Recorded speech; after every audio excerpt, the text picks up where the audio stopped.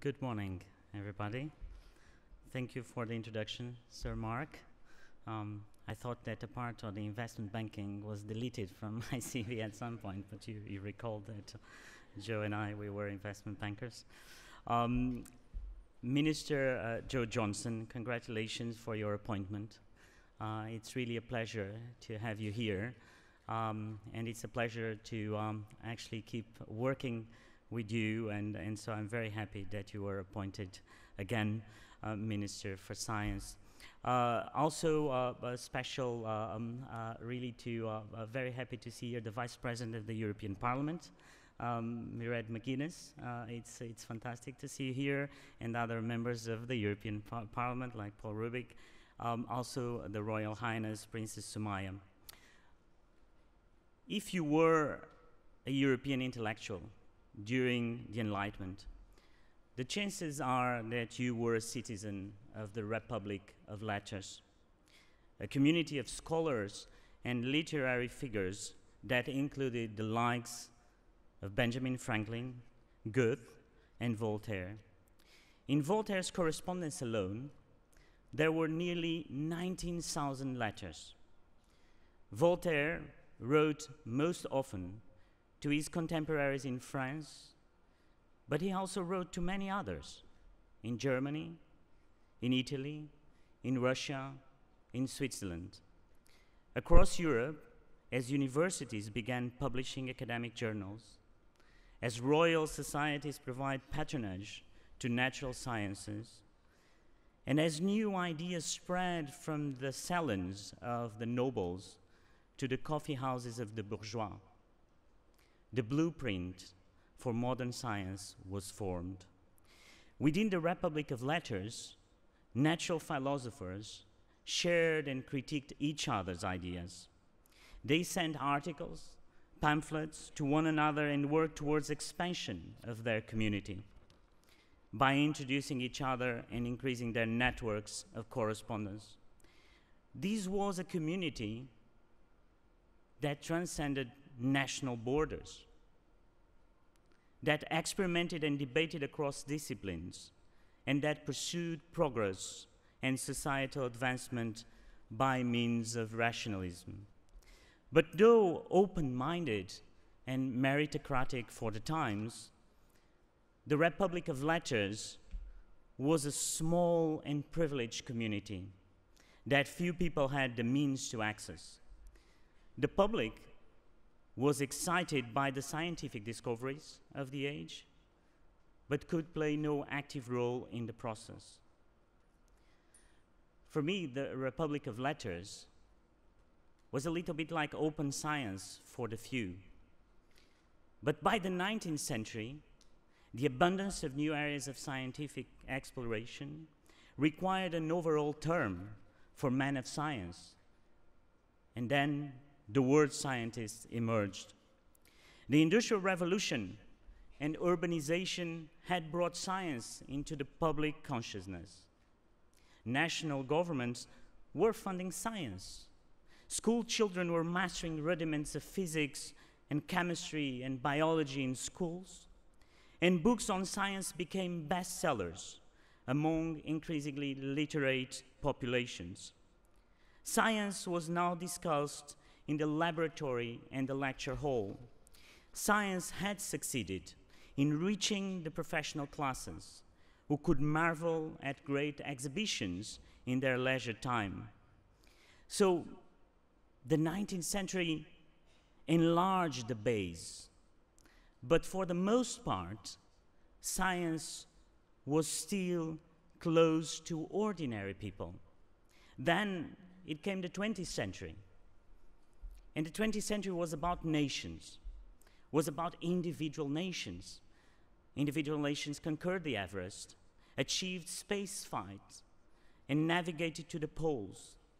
Science was defined by one nation's sprint to the finish line after the other.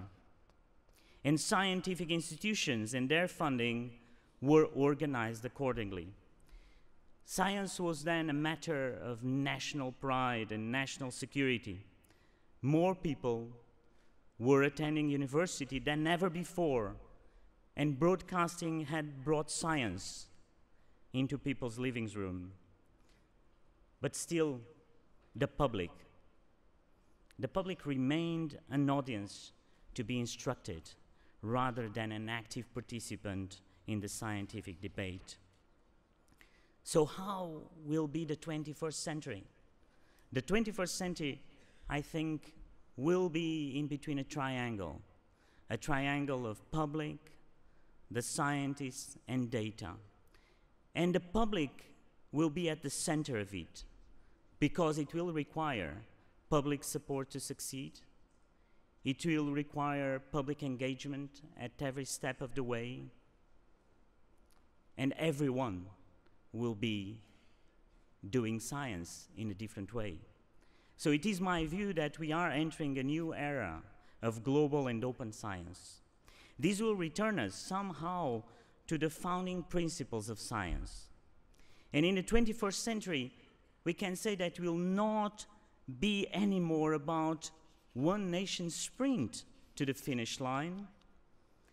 So it's like in the 17th and the 18th century, the Republic of Letters was open science for the few.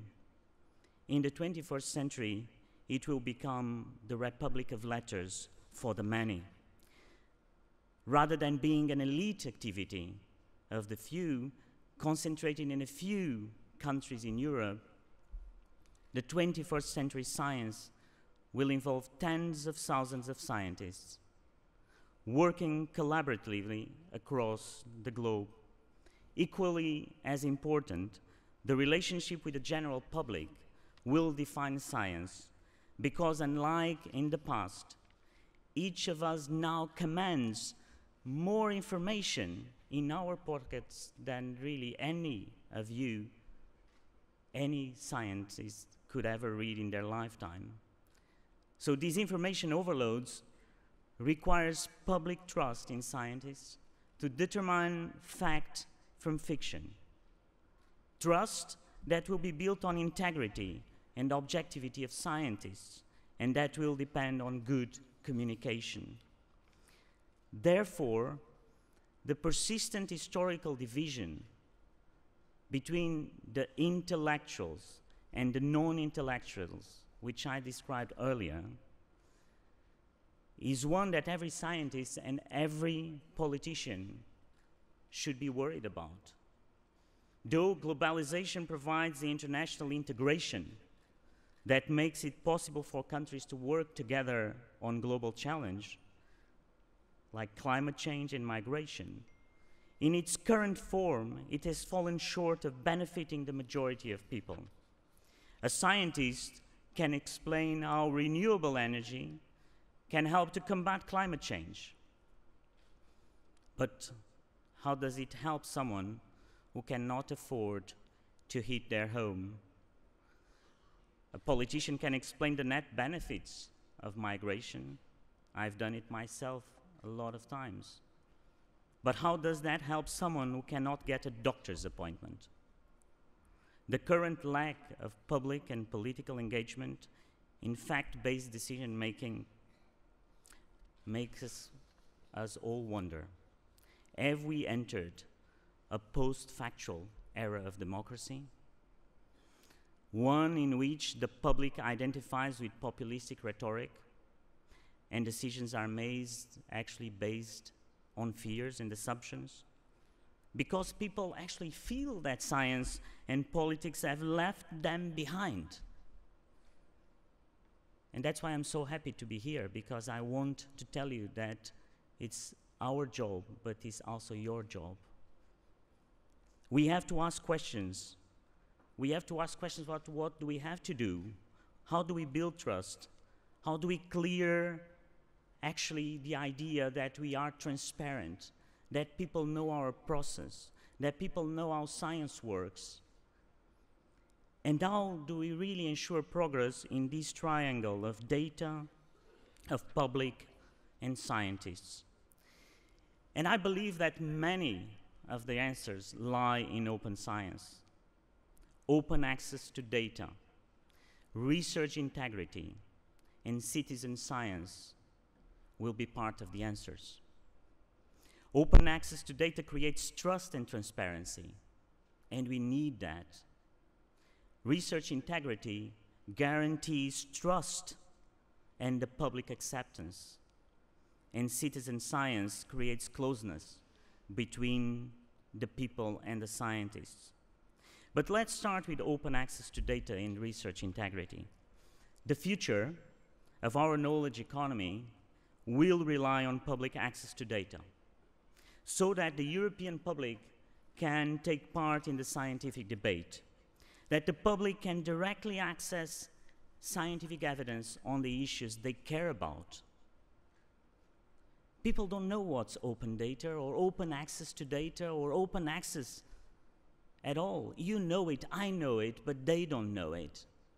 But when you tell the story to people that very recently in San Francisco, an experience was made with deep learning and where the system was 50% better than a group of 10 experts in radiology, and that the deep learning system got 0 false negative when detecting lung cancer, and that the specialist got it wrong 7% of the time, then people understand data because it's their life. And so the question is how you put this message in a way that people outside of this room understand. And that has to be with examples, with their life. But then people, they have doubts, because the greater availability of these data comes to the need to ensure the integrity of what's being shared.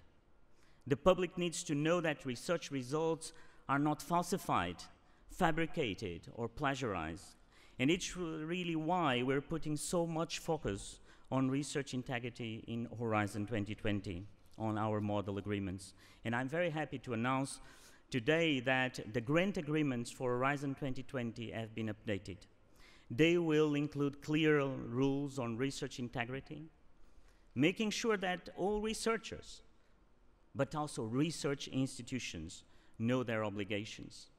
Because it's not just about the individual researcher or the scientist, it's also about the institution and the responsibility of that institution. And this brings me to citizen science. We also need to find ways for the European public to take part in the process behind scientific discovery, to help them to be part of what decisions are we making, to help them decide the priorities for public research funding, so the European scientific community can crowdsource solutions with the volume and diversity to provide new insights. Take, for example, the potential of gaming to help scientists multiply the number of brains working on a single problem at any given time. 5 years ago, gamers famously resolved the structure of an enzyme that causes an AIDS-like disease in monkeys. Scientists had been working for decades on this problem, but by using an online puzzle game, gamers solved the structure in just 3 weeks. This is the kind of stories that people understand. So to ensure that Europe leads the way on open science, I can announce that from today, the Commission has made open data the default for all Horizon 2020 projects. And this morning, just this morning, I've received the news that we have approved the next set of calls under Horizon 2020. It's 50 calls, 8.5 billion euros in 2017, in areas that range from food security to smart cities to understanding migration. For all projects funded by these calls, we will expect the data generated to be open access. We will lead by example. So we will put ourselves on that position because we believe that's the future. And I'm currently working with colleagues in the Commission on our proposed revision on the EU copyright law. The aim is to introduce a research exception in copyright that will apply across all member states, and which will provide a predictable legal framework for text and data mining. In simple words, that you can text and data mine without being worried of copyrights. The trends towards open science and open data are not something we can stop. We have to embrace. So we would really, and we should lead that change rather than adapt to it later. Yesterday I was sitting in between Sir Venke and Brian Schmidt, and I texted my wife saying that I was having dinner in between two Nobel Prizes. We were talking exactly about data, talking about how data is important and how the future will be not just about the scientists, but how you make all this data work.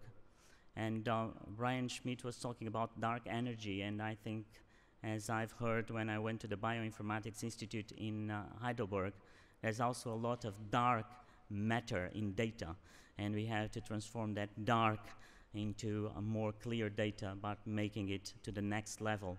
And that's why we are investing also on this idea of a European Science Cloud. So, of course, talking about Horizon 2020 here in the UK, I know there's a great deal of uncertainty about what the future holds. I've heard concerns about British organizations being dropped from the EU projects. There are concerns about EU staff working in British research institutions. And I wish I could give you all the answers, believe me. But for now, I can make two clear statements. First, that for as long as the UK is a member of the European Union, EU law continues to apply. And the UK retains all rights and obligations of a member state. These, of course, includes the full eligibility for funding under Horizon 2020, and no one should have any doubt about it. But more importantly, Horizon 2020 will continue to be evaluated on the basis of merit and excellence, not on nationality. I think that's the major difference that we make in Europe, is that we have a program that has never been based on nationality. It has been based on excellence. So I urge the European scientific community to continue to choose their project partners on the basis of that, on the basis of excellence. And I think that that is clear for me, will always be clear for Horizon 2020. So ladies and gentlemen, today my message to you is this. By continuing to allow the gap between public perception and scientific ambition to increase, we risk at best apathy and at worst complete distrust at a crucial juncture. Europe should not only be part of a global research area that embraces open science, we should lead the way to this new global research area. Following the agreement by the EU science ministers in May, Europe is the first region of the world to make open access the norm for all scientific publications. But I haven't seen these in the news. I haven't seen these anywhere. These are the good news, the great things about Europe, but you don't see it. You don't see that 28 people around the table decided that open access to scientific publications will be the norm in Europe, but we were not probably able to explain to the people the importance of that for their future. And now, the largest research funding program in the world to introduce open data as a default for all projects. And it's our job, it's your job, it's my job to explain that somehow we are getting into a new era, an era that I call the new Republic of Letters, one that is inclusive, one that values its people as much as progress, and one that restores trust and confidence in science. Thank you very much.